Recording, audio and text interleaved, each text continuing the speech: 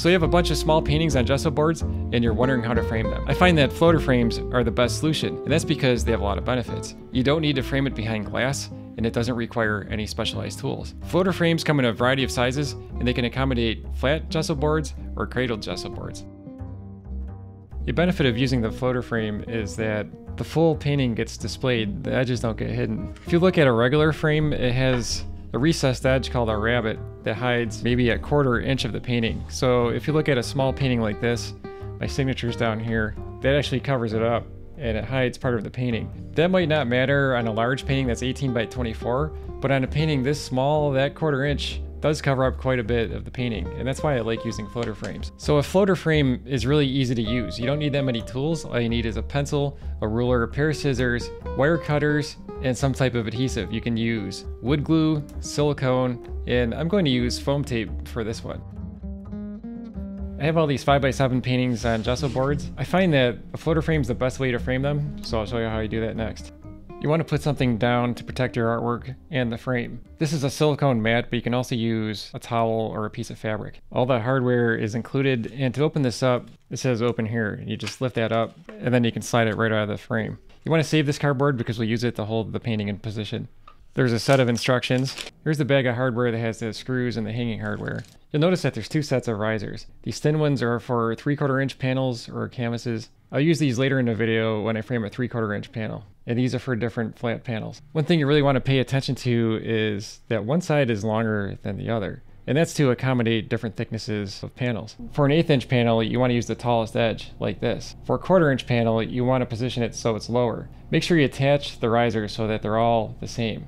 So the reason why you need risers is because if you just put this in the frame like this, it sinks to the bottom and that doesn't look right. For adhesives, you have 3 different options. You can use wood glue, silicone adhesive, or double-sided foam tape. If you're looking for something permanent, you could use wood glue. If you ever tried to separate 2 pieces of wood that have been glued together, it's usually the wood that gives out before the glue. Silicone is really strong too, but it is reversible, and I used it in my duo frame demo. But for this demo, I'm going to use double-sided foam tape. And I found this tape from Arteza. It's double-sided and acid-free, and it can hold up to 2.2 pounds per square inch.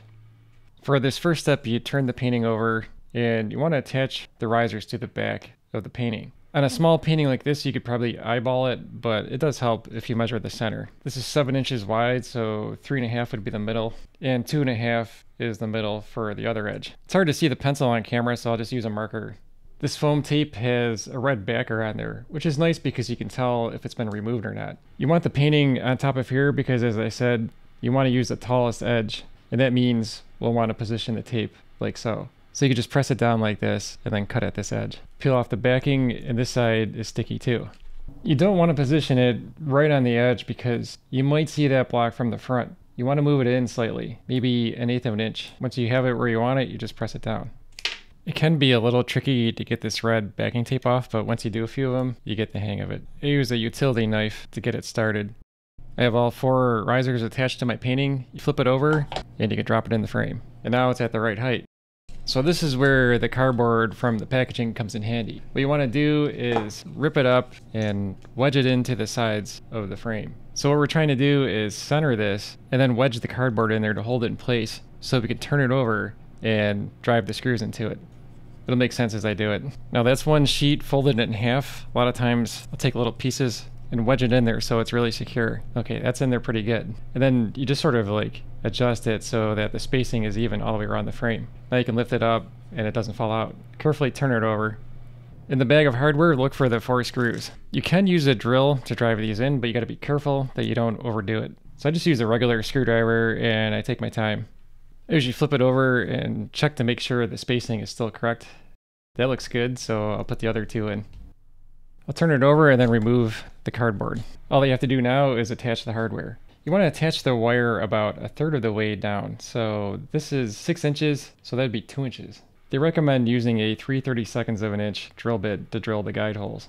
If this were a cradled panel or a canvas, you would drill into that. But since there's nothing really to drill into here, you would drill into the side of the frame. Before you drill, you want to put your safety glasses on. There's the hole. It's 2 inches from the top of the frame, and you can use an electric drill. Sometimes I use a manual drill. So these are the screw eyes. You just turn them in there, Usually you can just turn these in by hand, but if it gets too difficult, you can use a screwdriver to get some leverage.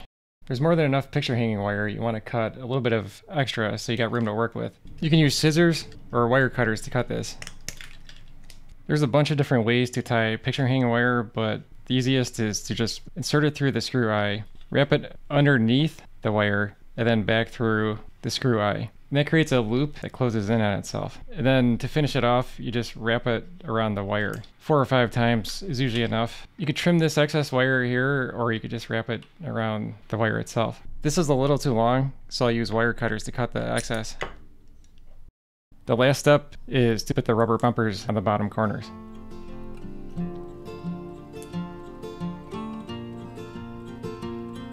I was curious as to how strong this foam tape is, so I glued together 2 pieces of gesso board.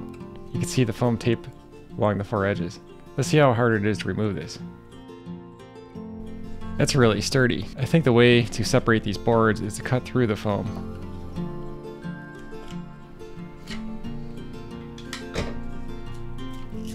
Then it's just a matter of scraping off the residue.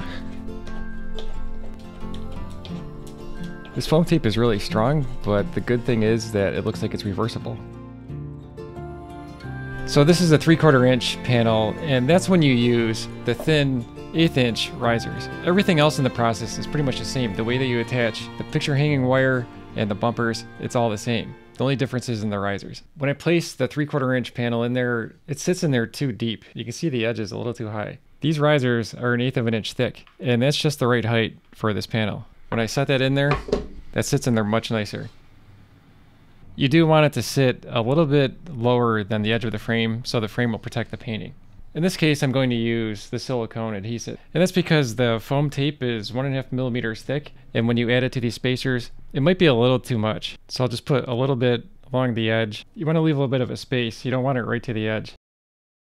You should let the silicone dry overnight, or at least for a couple of hours. That way it won't slide around as you drive the screws through the frame. You can cut the cardboard 1.5 inches by 2 inches, and then you fold it lengthwise. That way it's about the height of the panel. The process is pretty much the same as the 5x7. You wedge the cardboard in here to hold it in place while you turn it over. Then you attach it to the frame using the 4 screws. To attach the wire, measure 1/3 of the way down from the top and drill holes for the screw eyes. Finally, attach the wire and bumper pads, and it's all finished.